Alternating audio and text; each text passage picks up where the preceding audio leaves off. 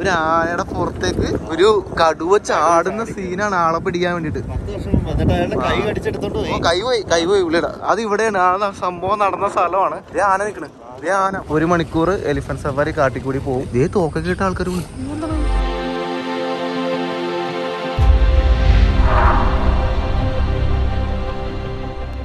നമ്മളിവിടെ വന്നിട്ട് ഒരു സ്റ്റേ എടുത്തിട്ടുണ്ടായിരുന്നു. ആ സ്റ്റേ ഒരു ടെൻറ്റ് ക്യാമ്പാണ്. തൊട്ടപ്പുറത്ത് വേറെ റൂംസ് ഉള്ള സ്ഥലമുണ്ട്, ഹോട്ടലുണ്ട്.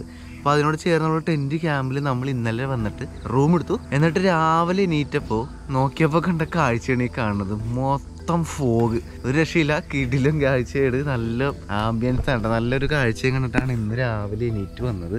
അപ്പോൾ നമ്മൾ താമസിക്കുന്ന ടെൻറ്റ് ക്യാമ്പാണ് ഈ കാണുന്നത്. ഇവിടെ 3 ആളുണ്ട് കണ്ട. അതിന് മുമ്പിൽ തന്നെ നമുക്ക് വണ്ടി ഇടാൻ പറ്റി. അപ്പോൾ കിട്ടിയിലെ ഒരു ആംബിയൻസിലെ കാഴ്ചയും കണ്ട് നമ്മൾ ഇന്ന് നമ്മൾ നിൽക്കുന്നത് കാസിരംഗ എന്ന് പറഞ്ഞ സ്ഥലത്താണ്. കാസിരംഗ നാഷണൽ പാർക്കിൻ്റെ ഉള്ളിലോട്ടാണ് നമ്മൾ ഇനി പോകാൻ പോണേട്ടാ. അതായത് ലോകത്തിലെ തന്നെ ഒറ്റക്കൊമ്പൻ കണ്ടാമൃഗങ്ങളുള്ള സ്ഥലമാണ്. അതായത് ഈ ലോകത്തുള്ള ഒറ്റക്കൊമ്പൻ കണ്ടാമൃഗങ്ങളിൽ 3-ൽ 2 ഭാഗമുള്ളത് ഇവിടെയാണ്, കാസിരംഗയിലാണ്. അത്ര ഇമ്പോർട്ടൻ്റ് ആയിട്ടുള്ള സ്ഥലത്താണ് നമ്മൾ വന്നേക്കണം. നമ്മൾ ആക്ച്വലി ഇന്ന് പ്ലാൻ ചെയ്ത് വെച്ചത് എലിഫൻറ്റ് സഫാരി ആയിരുന്നു. ആനയുടെ പുറത്ത് കയറിയിട്ട് നമുക്ക് കാടിൻ്റെ ഉള്ളിൽ പോകാം. ഇപ്പം നമ്മൾ നിൽക്കുന്നത് ബഗോരി എന്നൊരു സ്ഥലമാണ്. ഇത് ടൈഗർ റിസർവും കൂടിയാണ്. കടുവയുണ്ട്, ആനയുണ്ട്, മാനുണ്ട്, ഇങ്ങനത്തെ കീടിലെ മൃഗങ്ങളെയൊക്കെ നമുക്കിന്ന് കാണാൻ പറ്റുമെന്ന് ഉറപ്പൊന്നുമില്ല. എന്നാലും നോക്കാം. എന്നാലും കണ്ടാമൃഗത്തെ എന്തായാലും കാണാൻ പറ്റുമെന്നാണ് പറയുന്നത്. കടുവയൊക്കെ ഭാഗ്യം പോലെ ഇരിക്കും. എന്നാലും രാവിലെ 7 മണിക്ക് ജീപ്പ് സഫാരിയാണ് വരുന്നത്. നമ്മൾ ബുക്ക് ചെയ്തത് ഓൺലൈനാണ്.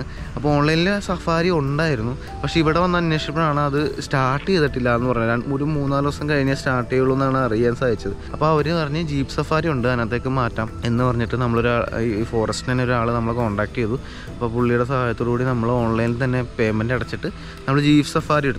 അതിൻ്റെ റേറ്റൊക്കെ ഞാൻ വഴിയേ പറയാം. അത് കഴിഞ്ഞിട്ടാണ് പുള്ളി ഞങ്ങൾ വിളിച്ചിട്ട് പറഞ്ഞു നാളെ എലിഫൻറ്റ് സഫാരി ഓപ്പൺ ആവാനായിട്ടുള്ള ഓർഡർ വന്നിട്ടുണ്ടെന്ന് പറഞ്ഞ്. ഇന്ന് തന്നെ സഫാരി കഴിഞ്ഞാൽ നമ്മൾ തവാങ് ഭാഗത്തോട്ട് പോകും.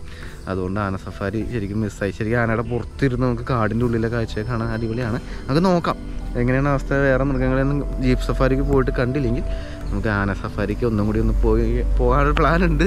പക്ഷെ നല്ല ചിലവാണ് ഈ പരിപാടി.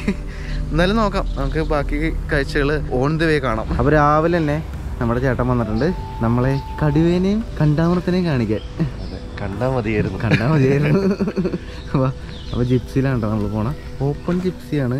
പിന്നെ ഇവിടെ ചവിട്ടിക്കയറാനുള്ള കുറേ കമ്പി സംഭവങ്ങളൊക്കെ സെറ്റ് ചെയ്തിട്ടുണ്ട്. കൊള്ളാമല്ലോ. അപ്പോൾ ചേട്ടൻ കയറി. ഞങ്ങളവിടെ ഇവിടെ ഇരുന്നില്ല ഏറ്റവും പുറകിലെ സീറ്റിൽ. ഇത് ഓപ്പൺ ജീപ്പാണ്, നല്ല രസമുണ്ടോ? ഈ കടുവൊക്കെ ചാടി ഇങ്ങോട്ട് വരും. ഞാൻ ഇതേവരെ ഒരു വണ്ടി ഓടുമ്പോ അതിന്റെ ഫ്രണ്ടൊക്കെ കാലിയെ കിടന്നിട്ട് ഏറ്റവും ബാക്കിൽ എടുത്തിട്ടില്ല. ഇതൊരു പുതിയ എക്സ്പീരിയൻസ് ആയിരിക്കും. ഇവിടെ ഇഷ്ടം പോലെ ജീപ്പുകൾ കിടപ്പുണ്ട്. നമ്മൾ വന്നേക്കുന്നത് വെസ്റ്റേൺ റേഞ്ചാണ് കേട്ടോ, ബഗോരി എന്നാണ് പറയണം. അത് ഈ വെസ്റ്റേൺ റേഞ്ചിലാണ് കൂടുതലും ഈ ടൈഗറിനെയും കണ്ടാമൃഗത്തിനെയൊക്കെ പെട്ടെന്ന് കാണാൻ എളുപ്പം എന്നാണ് പറഞ്ഞു കേട്ടത്. പിന്നെ കൊഹ്റ എന്ന് പറഞ്ഞിട്ട് ആന വന്നിട്ടുണ്ടല്ലോ. കൊഹ്റ എന്ന് പറഞ്ഞിട്ട് സെൻട്രൽ പാർട്ടും ഉണ്ട്, അങ്ങോട്ടേക്കും ഉണ്ട്. നമുക്കിത് ഓൺലൈനിൽ ബുക്ക് ചെയ്യാം. എനിക്കൊണ്ട് ഇവിടെ വന്നിട്ട് ബുക്ക് ചെയ്താലും മതി, അതിൽ ഓൺലൈനിൽ തന്നെ എടുക്കണമെന്നില്ല. ഓൺലൈനിൽ ബുക്ക് ചെയ്തപ്പോൾ എന്താണെന്ന് വെച്ചിട്ടുണ്ടെങ്കിൽ ചില സമയത്ത് എലിഫന്റ് സഫാരി ഉണ്ടാവില്ല. അതായത് മഴ കഴിഞ്ഞിട്ട് ഇവിടെ ഫുള്ള് വെള്ളമായി നിൽക്കുന്ന സമയത്ത് എലിഫന്റ് സഫാരി ഉണ്ടാവത്തില്ല. അപ്പം അത് തുടങ്ങുന്ന സമയമൊക്കെ എപ്പോഴാണെന്ന് പറയാൻ പറ്റത്തില്ല. പക്ഷേ ഇത് ഓൺലൈനിൽ ബുക്കിംഗ് കാണിക്കും. ഞങ്ങൾക്ക് അങ്ങനെ ചെറിയൊരു അബദ്ധം പറ്റി. പക്ഷേ എന്താ പറയണ്ട, പിന്നെ അത് ക്ലിയർ ചെയ്ത് തന്നു കേട്ടോ. ഡീലിംഗ് ഒക്കെ ഇവർ അടിപൊളി. അതെ നമ്മൾ വാട്സാപ്പിൽ കോൺടാക്ട് ഡീറ്റെയിൽസ് അയക്കും, ഒരു നമ്പർ കിട്ടും. അപ്പോൾ കോൾ ചെയ്ത് ഡൗട്ടൊക്കെ ഉണ്ടെങ്കിൽ ക്ലിയർ ചെയ്യാം. ഇവിടെ ഭയങ്കര സീരിയസ് കേട്ടോ. നമ്മൾ ഉപയോഗിക്കുന്ന ഈ കുഞ്ഞ ഗോപ്രോ ക്യാമറക്ക് 1000 രൂപ കൊടുക്കണമുണ്ട്. ഇത് ചെറിയ ക്യാമറ വേറെ ഉണ്ട്, ചെറുതല്ല. ഈ ക്യാമറക്ക് 100 രൂപ കൊടുത്താൽ മതി. പക്ഷെ നിങ്ങൾ വീഡിയോ എടുക്കാൻ 1000 രൂപ. ഫോട്ടോ എടുക്കുന്നതിന് 100 രൂപ ഏതാണെങ്കിലും. ഫോണിന് പൈസ ഇല്ല, ഫോൺ വേണ്ട. ബാക്കി വീഡിയോ എടുക്കുന്ന എല്ലാത്തിനും 1000 രൂപ. 1000 രൂപ എന്താ ഞാൻ പറയാ, എടുക്കണില്ല, ഞാൻ ഫോണിൽ എടുത്തോളാം എന്ന് പറഞ്ഞു. ഐഫോൺ ഉണ്ടല്ലോ, ഐഫോണിൽ എടുക്കാം. നമ്മുടെ ഡ്രൈവേറ്ററും വണ്ടിയിൽ നിന്ന് ഇറങ്ങി പോയിട്ടുണ്ട്. അവിടെ എന്തോ പാസ് എന്തോ എടുക്കണം. നമ്മൾ ഓൺലൈൻ ബുക്ക് ചെയ്തിട്ടുള്ളതുകൊണ്ട് പുള്ളി തന്നെ അത് അറേഞ്ച് ചെയ്തോളൂ കേട്ടോ, വേറെ സീനൊന്നുമില്ല. ഞാൻ വെറുതെ ഒന്ന് പുറകോട്ട് നോക്കിയപ്പോഴാണ് മനസ്സിലായത് ഇത്ര ആൾക്കാർ ഇവിടെ വന്ന് ഇപ്പോഴാണ് കണ്ടത്. ഇതുണ്ടാ എന്തോരം ആൾക്കാരാന്നൊക്കെ, ഒരു ലോഡ് ആൾക്കാർ, എല്ലാവരും ജീപ്പ് സഫാരി. എനിക്ക് വേണം ഇന്ന് എലിഫന്റ് സഫാരി സ്റ്റാർട്ട് ചെയ്തിട്ടില്ല കേട്ടോ. അപ്പോൾ ഇന്ന് നിന്നിട്ട് കാര്യമില്ല, നാളെ ആയിട്ട് തുടങ്ങുള്ളൂ. അപ്പോൾ ഇവിടുത്തെ ഒരു എൻട്രി പാസ് ഉണ്ട്. അവിടെ നിന്ന് നമ്മുടെ ചേട്ടൻ പോയിട്ട് ഇതേ തോക്കൊക്കെ ഇട്ട ആൾക്കാർ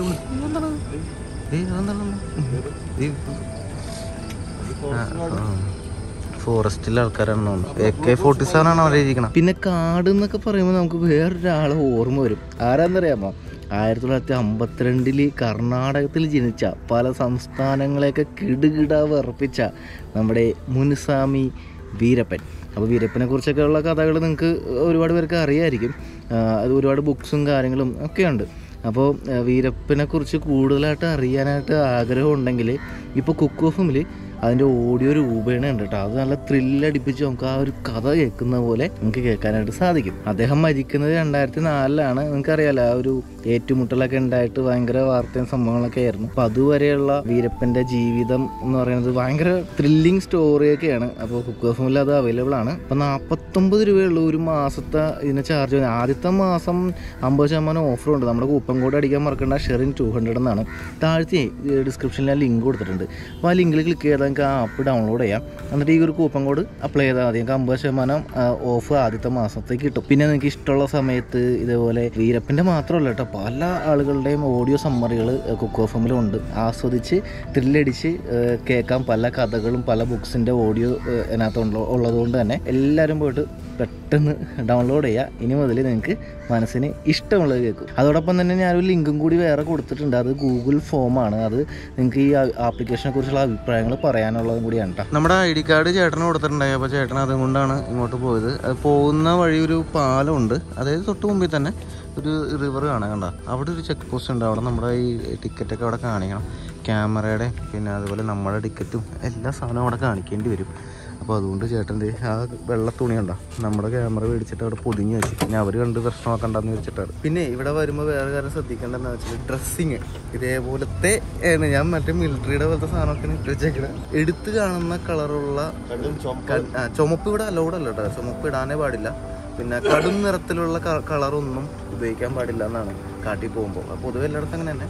ചുമപ്പ് ഇവിടെ എൻട്രി ചെയ്യില്ലട്ടോ, ഇവിടെ ചുമപ്പ് ഇട്ടുണ്ട് വന്ന പണി കിട്ടും. ഒരു പാലം കയറി നമ്മളപ്പുറത്തോട്ട് കിടക്കും. അവിടെ എലിഫന്റ് സഫാരി ഉണ്ട്, അവിടെ കാണാം. ഇപ്പം സമയം 7:30 കേട്ടോ. ഇതേ എലിഫന്റ് സഫാരി കണ്ട.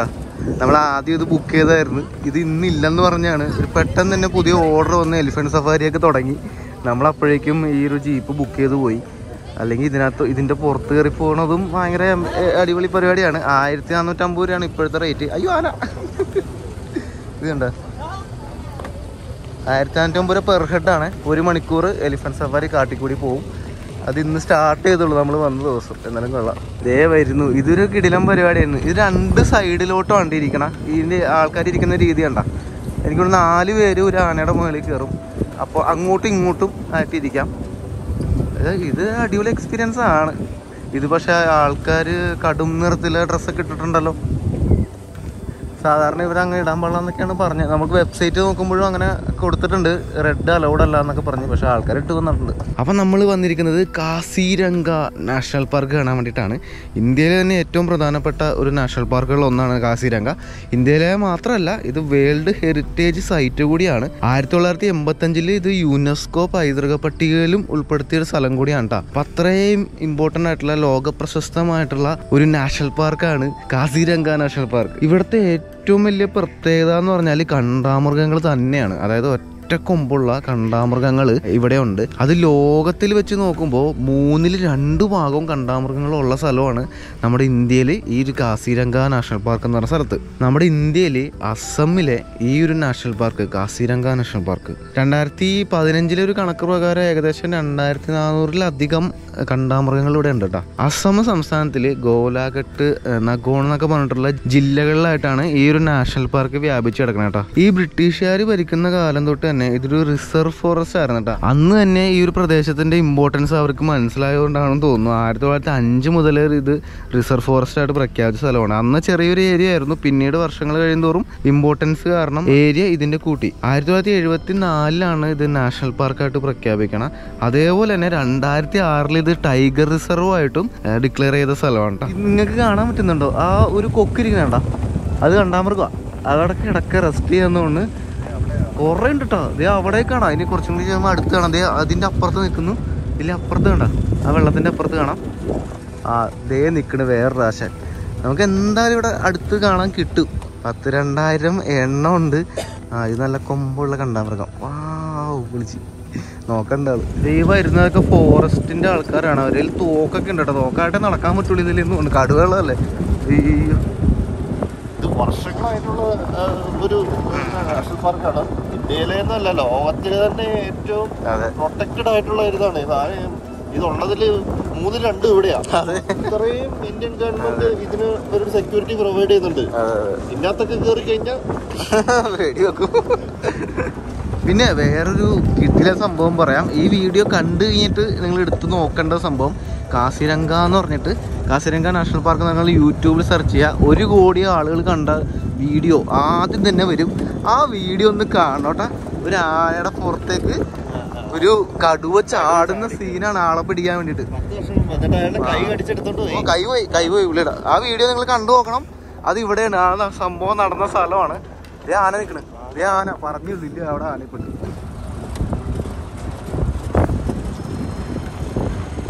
ഇവിടെ നിറച്ച് പക്ഷികളെ കാണാം കേട്ടോ. ഇത് കണ്ടോ, പല ടൈപ്പ് കൊക്കുകൾ. അതിന് പറ്റിയ ഏരിയയാണ് ശരിക്കും. കൊഹ്റ എന്ന് പറഞ്ഞിട്ടുള്ള സെൻട്രൽ പാർക്ക് എടുത്ത കുറേ പക്ഷി നിരീക്ഷണത്തിന്റെ സംഭവങ്ങളൊക്കെ കാണാം. ഇത് കണ്ടോ, നമ്മളൊരു മരപ്പാലം കയറിയാണ് ഇങ്ങോട്ട് വന്നത്. ഇവിടെ വണ്ടി നിർത്തിയതേ ഇതിനകത്ത് ആമേനെ കണ്ടു. ആമയല്ലേ പിന്നെന്താ, പക്ഷീനെ കാണാനാണോ? ടർട്ടിലിനല്ലേ പറഞ്ഞ? ആ നേരെ മരത്തിന്റെ മുകളില് ഒരു പക്ഷി ഇരിക്കണ്ട, വലിയ ചുണ്ടൊക്കെ ഉള്ള പക്ഷിയാണ്. അത് കൊക്കിന്റെ വിഭാഗത്തിൽപ്പെട്ട ഏതോ ആണ്, പേരൊന്നും എനിക്ക് അറിയില്ല കേട്ടോ. ഇവിടെ പല ടൈപ്പ് സ്പീഷീസിലുള്ള പക്ഷികളെ നമുക്ക് കാണാം. അവിടെ കൂടെ ഉണ്ടെന്ന് തോന്നുന്നു.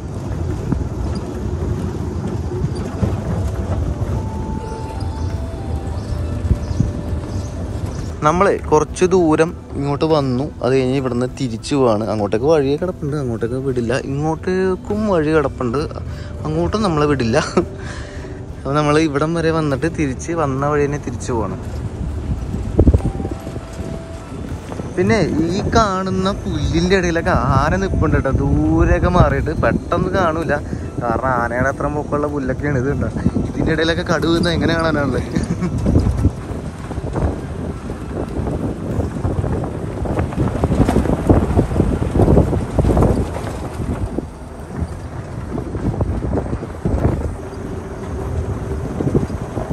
ഇത് ശരിക്കും കാട്ടാനല്ലാതെ അവിടെ ഒക്കെ ചങ്ങലൊക്കെ ഇട്ട് നിർത്തേക്കാണ്.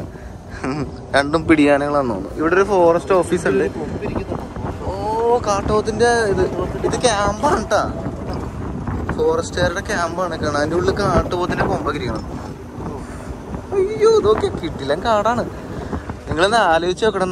430 സ്ക്വയർ കിലോമീറ്റർ ആണ് ഇതിന്റെ വലിപ്പം എന്ന് പറയുന്നത്. ഇതിന്റെ ഇടയിൽ നമ്മൾ എവിടെ പോയി കടുവിനെ കണ്ടുപിടിക്കും? 430 കിലോമീറ്റർ. ഇത് നമ്മുടെ കയ്യിലുള്ള ക്യാമറയുടെയൊക്കെ മാക്സിമം സൂമിലാണ് ഇപ്പോൾ എടുത്തുകൊണ്ടിരിക്കുന്നത്. ദൂരെ കണ്ടാമൃഗം നിൽക്കുന്നത് കണ്ടാ. ഇവിടെ മാൻ നിൽക്കുന്നുണ്ട് കണ്ടാ. മാനിൻ്റെ ഒരു കൂട്ടം ഭയങ്കര ദൂരത്താണ്. നമ്മൾ അങ്ങോട്ട് പോയപ്പോൾ കണ്ടാമൃഗങ്ങൾ അവിടെ തന്നെ കിടപ്പാണ് കേട്ടോ. കാക്കയാണോ കൊക്കല്ല, കാക്കയല്ല കൊക്കാണ്. കൊക്കുകൾ മാന്തി കൊടുക്കുന്നുണ്ട്. അവർ റെസ്റ്റിലാണ് വെള്ളത്തിൽ.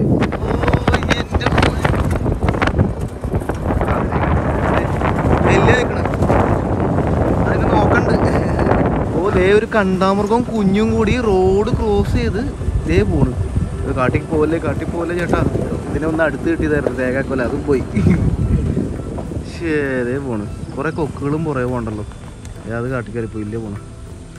അതിപ്പോൾ റോഡ് ക്രോസ് ചെയ്തോളൂ. നമുക്ക് ജസ്റ്റ് മിസ്സായി. ഇവിടെ ഇങ്ങനെ പൂക്കളൊക്കെ ഇട്ട് നിൽക്കണം. എന്ത് രസം നോക്കി. അവിടെയൊക്കെ മാൻ നിപ്പുണ്ട്. ഇതെല്ലാം ദൂരത്താണ്, അടുത്ത് ഒന്നും കിട്ടണല്ലോ.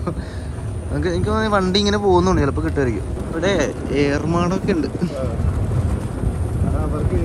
ഫോറസ്റ്റുകാർക്ക് ഇരിക്കാനുള്ള സെറ്റപ്പൊക്കെയാണ്. ഇവിടെ ഒരു സംഭവം കിടപ്പുണ്ടേ. അത് ബഫല്ലോണ്. ഇല്ല കണ്ട കൊമ്പൊക്കെ ഉണ്ടോ. കാട്ടുപോത്ത്. വേറെയാണോ? വേറെ ടൈപ്പാണോ? വ്യത്യാസമുണ്ട്. പക്ഷെ ഇതൊന്നിനെ അടുത്ത് കാണാൻ പറ്റുന്നില്ല. അത് മാത്രമേ പ്രശ്നമുള്ളൂ. എല്ലാം ദൂരെ കിടക്കണം, ഒന്നും അടുത്ത് കാണാൻ പറ്റുന്നില്ല. നമ്മുടെ ഒരു അവസാന പോയിന്റ് ഇതാണെന്ന് തോന്നുന്നു. കുറെ ആൾക്കാരുണ്ടല്ലോ.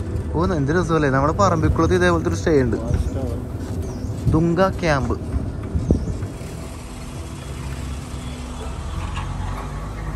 ഇവിടെ ഒരു ഡോങ്ക വാച്ച് ടവർ ഉണ്ട്, ഇതേ കാണുന്നത്. അവിടെ നോക്കുമ്പോൾ ഒരു നല്ല വ്യൂ ഉണ്ട്. ഇതിന്റെ മുകളിൽ കയറിയൊക്കെ നൈസ് വ്യൂ കണ്ടോ. ഈ ഇതിനകത്ത് എന്തൊക്കെയുണ്ട്, മീനോ എന്തൊക്കെയോ സാധനങ്ങൾ അങ്ങോട്ട് കണ്ട എന്തൊക്കെയോ സംഭവങ്ങളുണ്ട്. ഇതിലെ ദൂരെ റെയിനോ കിടപ്പുണ്ട്, കാണാൻ പറ്റണ്ട, എല്ലാം ദൂരെയാണ് ഇല്ല കിടക്കണം. കുറെ കൊക്കുകളൊക്കെ ആയിട്ട് കിടപ്പുണ്ട് അവിടെ. ഇപ്പുറത്തോട്ട് എന്തോ ഒരു വഴിയുണ്ട്, അങ്ങോട്ട് നോ എൻട്രി ആണ്. പിന്നെ ഇവിടെ ടോയ്ലറ്റ്സ് ഉണ്ട്. പിന്നെ ഇവിടെ വേറൊരു സംഭവം എഴുതി വെച്ചാലുണ്ടാ, ഇവിടെ ഫ്ലഡ് ഉണ്ടാവുന്ന സ്ഥലമാണ്. ഫ്ലഡ് ലെവൽ ചെയ്തേക്കണോക്കി 1988 ഏറ്റവും കൂടുതൽ ഫ്ലഡ് വന്നത്, ഇത്രയും ഹൈറ്റില്. പക്ഷെ എൻ്റെ അമ്മ, അതായത് ഒരാളുടെ അത്രയും പൊക്കത്തിൽ, ഇവിടെ ആളുടെ അത്ര അല്ല കേട്ടാ, ഇത് കണ്ട നല്ല ഹൈറ്റിൽ ഈ മരത്തിൻ്റെ ഈ ലെവൽ വരെ വെള്ളപ്പൊക്കം ഉണ്ടാകുന്ന സ്ഥലമാണ്. അത് 1988, 2017, 19, 98, 16. അയ്യോ, ഈ വെള്ളപ്പൊക്കം ഉണ്ടാകുമ്പോൾ ഈ റെയിനൊക്കെ എന്ത് ചെയ്യാവോ, ഓടി രക്ഷപ്പെടും. നമ്മൾ വന്നേക്കുന്ന നാഷണൽ പാർക്കിൻ്റെ പ്രത്യേകതകളൊക്കെയാണ് ഇവിടെ എഴുതി വെച്ചാണ്. യുനെസ്കോ വേൾഡ് ഹെറിറ്റേജ് ആണ്. എലിഫൻറ്റ് റിസർവ് ആണല്ലോ ഇത്. ഓ, important bird area, tiger reserve, അങ്ങനെ പല പ്രത്യേകതയുള്ള സ്ഥലമാണ്. ഏത് കാട്ടിൽ ചെന്നാലും കുരങ്ങന്മാരെയാണ് നമ്മൾ ആദ്യം കാണുന്നത്. അത് കണ്ടില്ലല്ലോ എന്നിങ്ങനെ ആലോചിച്ച് നിൽക്കുമ്പോൾ ഇവിടെ കുറച്ച് കുരങ്ങന്മാരുടെ ഏരിയ ഉണ്ട്. ഇത് മൊത്തം അത് ഇതല്ലേ, പരുന്താണോ? പരുന്ത്. ഇവിടെ ഒരു കൊക്ക് കണ്ട, നേരത്തെ കണ്ട പോലത്തെ കൊക്കാണോ, നല്ല നീണ്ടൻ ചുണ്ടുള്ള കൊക്ക്. ഈ പുഴയിൽ കൂടി വഞ്ചിയൊക്കെ ഉണ്ടെന്ന് തോന്നുന്നു. ഇവിടെ വഞ്ചിയൊക്കെ ഇരിക്കുന്നുണ്ട്. പിന്നെ അപ്പുറ സൈഡ് കണ്ടാമൃഗം നിൽപ്പുണ്ട് കണ്ട, നേരെ ഓപ്പോസിറ്റ് ഒരു കണ്ടാമൃഗം ഉണ്ട്. ഒരെണ്ണമല്ല, കുറച്ച് ഇങ്ങോട്ട് മാറുമ്പോൾ ഇവിടെ ഒരു കണ്ടാമൃഗം നിൽപ്പുണ്ട്. നമുക്ക് ഇങ്ങനെ കാണാനേ പറ്റുന്നുള്ളൂ. ഓ, എന്തായാലും കൊള്ളാട്ടാ. ഇവിടെ നല്ല വ്യൂ അല്ലേ. ആ കണ്ടാമൃഗത്തിന്റെ ചുറ്റും മൊത്തം കൊക്കുകൾ തന്നെ പുറത്തേക്ക് കയറി ഇരിപ്പുണ്ട്. ആ, നമ്മൾ നേരത്തെ മാനയും കണ്ടായിരുന്നു. ആ, ശരിയാട്ടാ, ഈ നിൽക്കുന്ന കണ്ടാമൃഗത്തിന്റെ പുറകിലൊക്കെ കാണുന്ന മാനാണ്. ഓ, അങ്ങനെ ദൂരെ നമ്മുടെ മുമ്പിൽ കൂടി നേരത്തെ പോയില്ലേ, ആ അമ്മയും കുഞ്ഞും ഇതില്ല ദൂരെ നിൽക്കുന്നത് വീണ്ടും കണ്ടു നമ്മള്. ഓ, പൊളിച്ച് കണ്ട, കണ്ടാമൃഗ കുഞ്ഞും കണ്ടാമൃഗ അമ്മയും.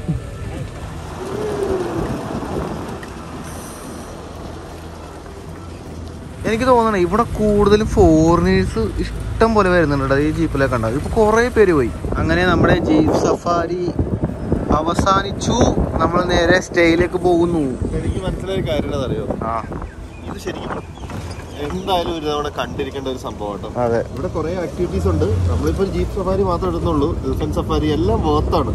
നമ്മളൊരു സ്ഥലത്ത് പോയിട്ട് നമ്മള് ഇവിടെ ഒട്ടും നിരാശപ്പെടുന്നില്ല. കാണാം, സംഭവം സൂപ്പറാണ്. വേറെ തന്നെ ഒരു ആംബിയൻസ് ആണ്. എനിക്ക് ഭയങ്കര ഇഷ്ടപ്പെട്ടു. ഞാൻ സഫാരിയിൽ ഒത്തിരി പോയിട്ടുണ്ട്, അവിടെ ഇവിടെയൊക്കെ ബസ്സിലൊക്കെ, നമ്മുടെ ബന്ദിപ്പൂരൊക്കെ പോകൂലേ. പക്ഷെ ഇത് രസമാണ്, അടിപൊളിയാ. ഇവിടുത്തെ ടെറൈൻ തന്നെ ഡിഫറെന്റാ. അപ്പൊ ഇതാണ് കാസിരംഗ നാഷണൽ പാർക്ക്. നമ്മൾ വന്നേക്കണത് വെസ്റ്റേൺ റേഞ്ചിലാണ്, ബഗോരി എന്ന് പറഞ്ഞിട്ട്. ഇതുപോലെ തന്നെ കൊഹ്റയുണ്ട്. 4 സോണുകളുണ്ട്. നമുക്ക് ഏറ്റവും ബെറ്റർ ആയിട്ട് എനിക്ക് തോന്നുന്നു ഈ വെസ്റ്റേൺ റേഞ്ചിൽ വരുന്നതായിരിക്കും. ബഗോരിയിൽ കൂടുതൽ ആൾക്കാർ ഇവിടെ തന്നെ വന്നെന്ന് തോന്നുന്നു. ആസാം ഫോറസ്റ്റ് ഡിപ്പാർട്ട്മെന്റ് എന്നൊക്കെ കാണാം. നമ്മൾ ഇവിടെ ഫോട്ടോ എടുക്കട്ടെ ഇതിന് മുമ്പിൽ നിന്ന്. ഈ ഫോട്ടോസൊക്കെ നമുക്ക് ഇൻസ്റ്റാഗ്രാമിൽ കാണാം കേട്ടോ. അപ്പോൾ നമ്മൾ എടുത്തത് ജീപ്പ് സഫാരിയാണ്. എലിഫന്റ് സഫാരി ഇനിയിപ്പോൾ രാവിലെ 5 മണി മുതലും പിന്നെ 5 മണി മുതൽ 6 മണി വരെ, 6 മണി മുതൽ 7 മണി വരെ 2 സ്ലോട്ട് ഉണ്ട്. നമ്മൾ ആരെയും ബുക്ക് ചെയ്ത് കഴിഞ്ഞ് കഴിയുമ്പോൾ ഇവരാണ് സ്ലോട്ട് തീരുമാനിക്കുന്നത്. നമ്മൾ അവരങ്ങനെയാണല്ലേ, ഏതിലാണ് നമ്മൾ വരുന്നതെന്ന് ഇവർ നമ്മളെ വിളിച്ച് ഇൻഫോം ചെയ്യും. എലിഫന്റ് സഫാരി എടുത്തോ, അത് കുറച്ചും കൂടെ വേർത്ത് അടിപൊളിയാണ്. കാരണം വെച്ചാൽ വണ്ടി പോകുന്ന ഒരു ട്രാക്കിൽ കൂടെയാണ്. പക്ഷെ ആരാ പോകുന്നത് എന്താന്ന് വെച്ചിട്ടുണ്ടെങ്കിൽ നാട്ടിൽ കൂടെ എല്ലാം കയറി പോകും. പിന്നെ ചെളിക്കകത്തോടെ ഒക്കെ ഇത് പോകും.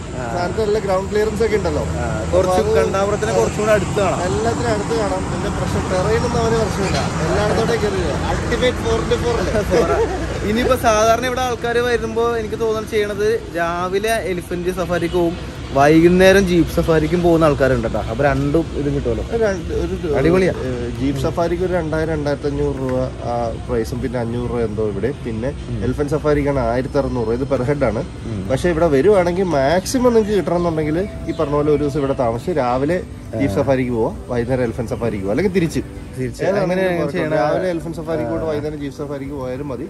സംഭവം അടിപൊളിയാണ്, സൂപ്പർ എക്സ്പീരിയൻസ് ആണ്. അപ്പൊ നമുക്ക് ഇതിനകത്ത് വന്ന ചെലവ് എന്ന് പറഞ്ഞാല് 3800 രൂപ രണ്ടുപേർക്കും കൂടെ. ഒരു ഫുൾ വണ്ടിക്ക് 3800 രൂപയാണ് പെർ ഹെഡ് ആണ് അല്ലേ? അല്ല, നമുക്ക് മൊത്തത്തിൽ ഇപ്പൊ കോസ്റ്റ് അയക്കുന്നത് 3800 രൂപയാണ്. പിന്നെ നമ്മുടെ അടുത്ത് ഇവിടുത്തെ ഹോട്ടലിലെ ചേട്ടൻ പറഞ്ഞു ഇവിടെ 2000 രൂപ ഉള്ളൂ എന്നൊക്കെ പറഞ്ഞു. ഇവിടെ 500 രൂപ നമുക്ക് അധികം എവിടെയോ ചെലവായിട്ടുണ്ടെന്ന് പറയുന്നു. മനസ്സിലായില്ല, ചിലപ്പോ സീസണിലാണെന്നും പറയുന്നു, ചിലപ്പോ അതായിരിക്കും. കാരണം 1800 രൂപയും 2100 രൂപ അങ്ങനെ വണ്ടിന്റെ റേറ്റ് എല്ലാം ഓരോ സീസൺ അനുസരിച്ച് ചിലപ്പോൾ വ്യത്യാസം ഉണ്ടെന്നാണ്. പിന്നെ നമ്മൾ ഇതുള്ള റേഞ്ച് അനുസരിച്ചും വ്യത്യാസമുണ്ട്. വെസ്റ്റേൺ റേഞ്ച് ബഗോരിയിലാണ് നമ്മളുള്ളത്. ഇവിടുത്തെ പ്രൈസ് ആണ് ഇപ്പം ഇത് പറഞ്ഞേക്കുന്നത്. മറ്റേ സെൻട്രൽ സോണിൽ വേറെ റേറ്റ് ആണ് കൂടുതലാണ്. സെൻട്രൽ സോണിന് റേറ്റ് കൂടുതലാണ്. പക്ഷെ സെൻട്രൽ സോണിൽ കുറച്ച് പക്ഷി നിരീക്ഷണമൊക്കെ താല്പര്യമുള്ളവരാണ് സെൻട്രൽ സോണിൽ പോകേണ്ടത് കേട്ടോ. ഇവിടെ മൃഗങ്ങളൊക്കെ കൂടുതൽ കാണുന്നത് ഇവിടെയാണ്. എനിക്ക് തോന്നുന്നത് ഇപ്പൊ നമ്മൾ ഇത്രയും വെയിൽ വന്നിട്ടും ഒരെണ്ണം ക്രോസ് ചെയ്യുന്നൊക്കെ കണ്ടു. കുറച്ചുകൂടെ രാവിലെ വരുവാണെങ്കിൽ ചിലപ്പോൾ വീണ്ടും എലിഫന്റ് സഫാരിക്കൊക്കെ അടുത്തുനിന്ന് കാണാൻ പറ്റുമായിരിക്കും. പക്ഷേ ജീപ്പ് സഫാരി സ്റ്റാർട്ട് ചെയ്യണ 7 മണിക്ക്. പക്ഷെ ഞാൻ പറഞ്ഞ എലിഫന്റ് സഫാരിയുടെ ആണ് അത്. ഞാനൊരു കാര്യം പറട്ടെ, ഇതൊക്കെ ഒരു ഭാഗ്യമാണ് കേട്ടോ. ഇന്നലെ നമ്മൾ ഇവിടെ വന്ന സമയത്ത് ഇവിടെ പറഞ്ഞ ടൈഗറിനെ സ്പോട്ട് ചെയ്തു. പിന്നെ നമുക്ക് പറയാൻ പറ്റില്ല, നമ്മളിവിടെ വരുന്നുണ്ട് വന്ന് നിൽക്കണം എന്ന് പറയാൻ പറ്റില്ല. ഇപ്പൊ നമ്മള് സഫാരി കഴിഞ്ഞ് തിരിച്ചെത്തി. നമ്മൾ താമസിക്കുന്ന സ്ഥലമുണ്ടത്. അതെ, കഴിഞ്ഞ ദിവസം നമ്മള് ടാറ്റ സഫാരി കണ്ട് അതിൽ കാസിരംഗ എഡിഷൻ കണ്ടപ്പോ നമ്മള് പറഞ്ഞായിരുന്നു ഇവിടെ വരുമെന്ന്. വന്ന് കണ്ടു, ഇതിനെ കീഴടക്കില്ല. അതിലേക്കൂടി പോയി സൈഡിൽ കൂടെ. അപ്പൊ ഞങ്ങളിപ്പോ ഇവിടുന്ന് ഇറങ്ങുവാണ്. ഇവിടെ നിന്ന് ഇനി അടിപൊളി സ്ഥലത്തോട്ടാണ് പോകുന്നത്, അരുണാചൽ പ്രദേശ്. തവാങ്ങിലോട്ടാണ് പോകുന്നത്. തവാങ്ങിൽ ഇന്ന് എത്തില്ല. ഇന്ന് ഭൂമില്ല എന്ന് പറഞ്ഞ സ്ഥലത്ത് സ്റ്റേ ചെയ്യും. കാരണം രാത്രിയിൽ യാത്ര ചെയ്യാൻ അവിടെ ഭയങ്കര വിജനമായ സ്ഥലമാണ്. പക്ഷെ ഭയങ്കര കാഴ്ചകളും ഉണ്ട്. അവിടെ താമസിച്ചിട്ട് നെക്സ്റ്റ് ഡേ നമ്മൾ തവാങ്ങിലോട്ട് പോകും. ഇപ്പൊ നമ്മൾ താമസിക്കുന്ന ഒരു ബോൺ രാജ എന്ന് പറഞ്ഞിട്ട് ഒരു റിസോർട്ട് എന്ന് പറയാം. റിസോർട്ട് എന്ന് പറഞ്ഞാൽ നമ്മുടെ നാട്ടിലെ റിസോർട്ട് പോലെ ഒന്നും നിങ്ങൾ വിചാരിക്കരുത്.